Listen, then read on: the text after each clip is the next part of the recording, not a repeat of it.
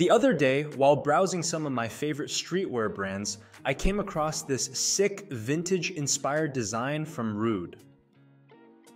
It had this gritty, retro aesthetic, a bold desert chrome text, and this wealth energy that really stood out. It got me thinking, what if we create our own version? A design that blends that pro streetwear vibe with a high-quality metallic finish. So in this tutorial, I'll show you how to create a halftone glow effect and a desert chrome text effect in Photoshop using a powerful action. And that's not all. If you're into DTF printing, this technique is perfect for making bold, eye-catching prints that pop on any fabric. Let's jump in.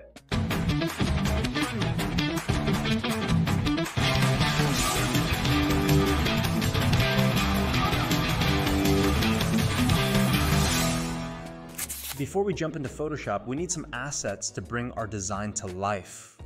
First, the image. I want something that feels untamed, wild, and powerful, just like the leopard in the Rude design. So I'm heading over to Midjourney to generate a high contrast, artistic version of a leopard that fits the aesthetic. Next, we need the right font, something bold, clean, and slightly vintage. For this, I'm using Calistoga font, which has that classic streetwear energy. Lastly, inspired by the leopard's bold nature, I'm adding the tagline "Savage" to symbolize strength, style, and confidence. Before we start, let's make sure all the essential files are imported into Photoshop. We'll need the chrome effect action, halftone glow effect action, pattern file, and gradient file. Once these are loaded, you'll find them in their respective panels, ready to use. For the document setup, I recommend a 16 by 20 inch canvas at 300 dpi to ensure high quality results, especially for DTF printing. Now let's type our text.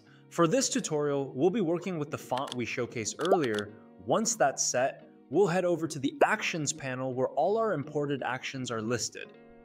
The first dialog box that appears will let us choose the bevel size for our chrome effect. You can adjust the size freely based on your preference. For this tutorial, I'll go with this size, then press OK to continue. Next, a dialog box will appear where we can select the horizon pattern. This is where the pattern file we imported earlier comes into play. In this step, we'll be in the pattern fill section where you can choose the horizon pattern you want. You can also adjust the size to your liking and reposition it by simply clicking and dragging on the canvas. The great thing about this pattern is that it's seamless, so it blends perfectly. For now, I'll select this pattern and proceed to the next step. After that, you'll see the layer style dialog box. Here, just click and drag across the canvas until you see a red line appear on the text. Once the red line is visible, drag it above the peak of the horizon to ensure that no red is showing in the final design. Once you're happy with the placement, press OK. Now it's time to choose the base color gradient for our chrome effect. This is where our imported gradient file comes in. When the gradient map dialog box appears, click on the gradient bar and scroll down to see the imported gradients. You can select any color combination you like, but for this tutorial, I'll go with this one, then press OK. Next, another dialog box will appear for fine-tuning the gradient color. Here, you can adjust the gradient overlay style, which controls how the bevel reflects light. Feel free to experiment with the opacity and scale settings to achieve the look you want. You can also reposition the reflection by clicking and dragging on the canvas for extra style. Once satisfied, press OK. Now we'll apply the gradient color to the bevel. This affects the sides of the letters. The process is exactly the same as setting up the base gradient. Simply choose a color from the imported gradients, and if needed, adjust it to match your design. For this tutorial, I'll use this color, then press OK.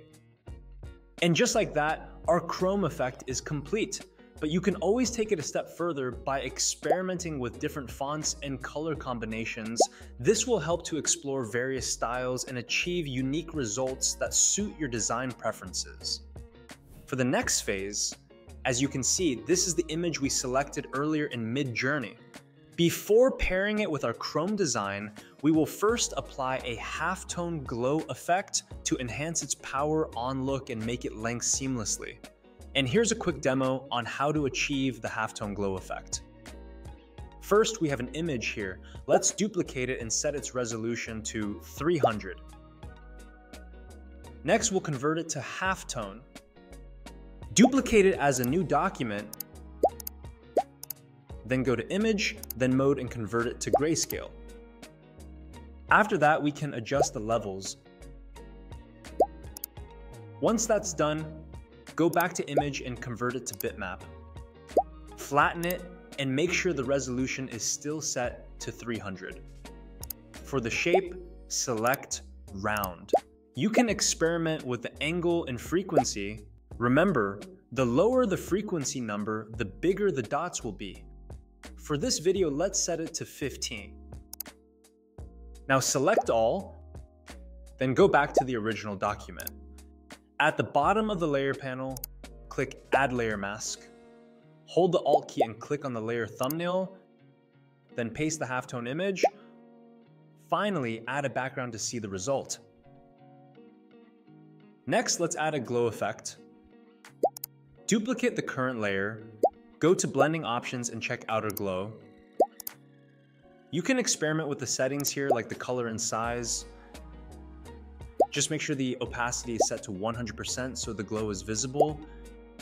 Do the same for inner glow to complete the effect. Next, let's halftone the image again. Start by duplicating the current layer, then rasterize it. For now, hide the other layers so we can focus on the result better. After that, go to Layer, then Layer Mask, then select from Transparency. Then select all and copy it. Next, go to File, and then New and choose New Clipboard to create a new document.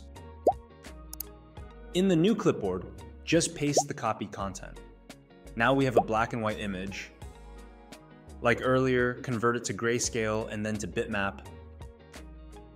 Once you're happy with the settings, copy the result and go back to the original document.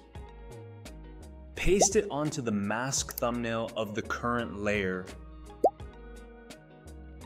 Next, create a new layer and fill it with any color of your choice. Clip this new layer to the layer below it, then move it under the hidden layers. At this point, you can either delete or hide the layer with the glow effect we made earlier. If you want, you can also change the glow color using hue and saturation. And that's it, our final output. Save it as a PNG or PDF. Just make sure to remove the background, as this design is transparent. This works perfectly for DTF printing purposes. And to show you how the action bundle works, here's a quick demo using the actions. You'll see just how much faster and easier it is compared to doing the entire lengthy process by hand. This really helps speed up your workflow and makes everything so much more efficient.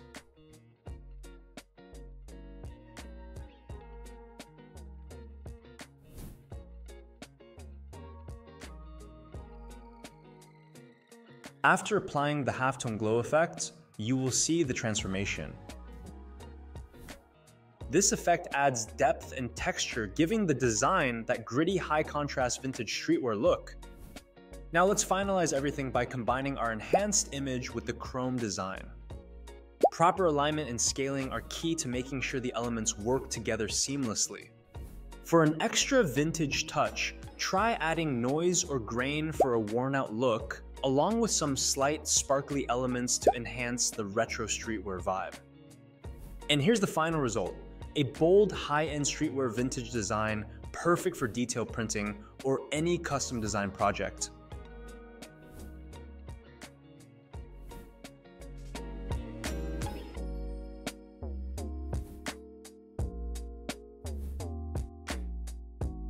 If you found this tutorial helpful, hit like, subscribe, and turn on notifications so you never miss a new tip.